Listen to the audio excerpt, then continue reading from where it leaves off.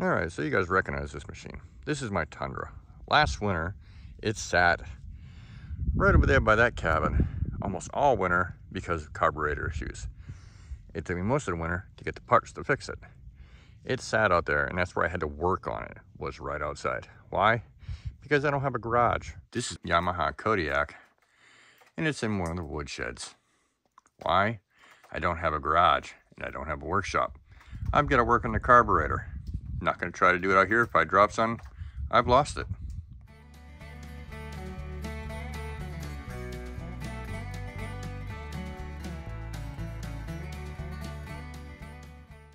All right, you guys have seen this area. Chickens were here, and then it turned into an area where I was cutting the barrels with the chicken roof.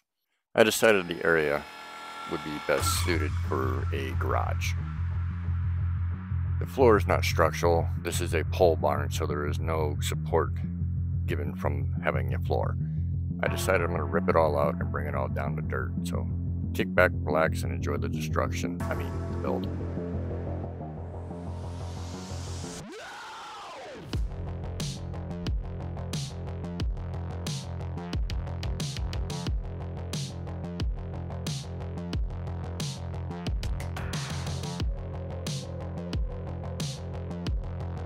All these floor planks, as well as the joists, are going to be used in another build that we've got coming up this summer. So make sure you stick around and catch that one here soon.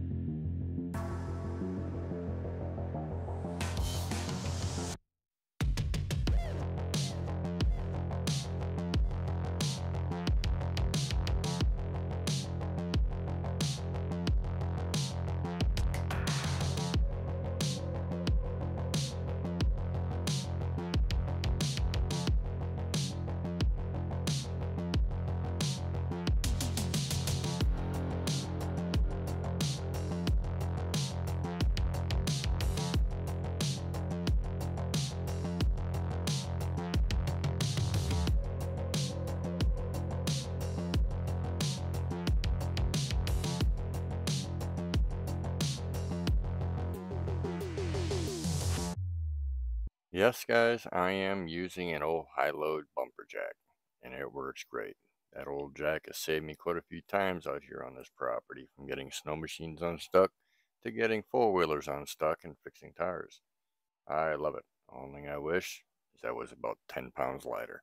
I need to find an aluminum one someplace. I'm sure I'll find one someday.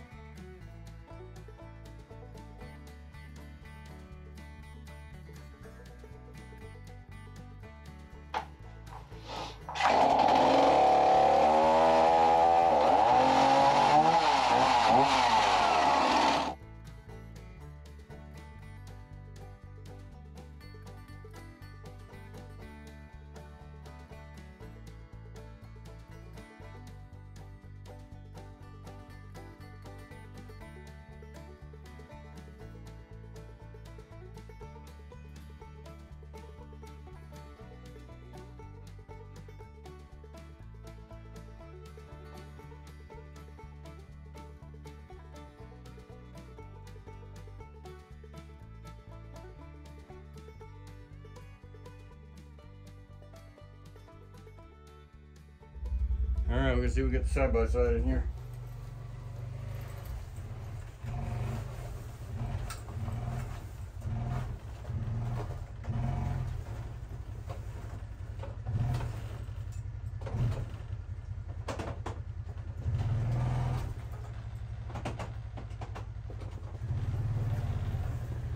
Yep, I kissed the door with the side by side. Sarah sees this, I'm gonna be in trouble.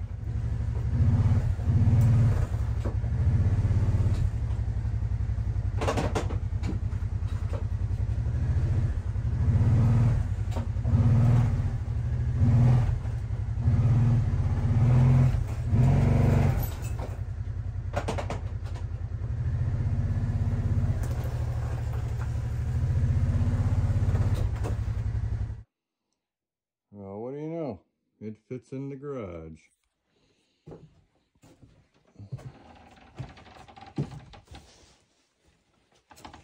Inches to spare, but it fits. Well, another project done. I'm glad to have that one done. Now we have a place to do all the work on all of our machines that we have. Currently, however, I'm going to keep the side-by-side in there. As you guys know, that was Sarah's birthday present this past year. We want to make sure that it stays protected and kept clean and not chewed on by the bears. Over this summer, we do intend to build another garage to house each of the pieces of machinery that we have, whether it be the side-by-side, the four-wheelers, the snow machine. They're all going to have their own little space. That way they're protected in and out of season. We will be setting the date for our next live in May, sometime in the next 2 weeks. So make sure you check in and find out when that's going to be. We'll also be doing some pop-up lives between now and then, as Sarah and I do intend to take the train down to Seward to check out that area. Well, that's it for now, so you guys have a great day, and we'll see you on the next one. Take care. Bye.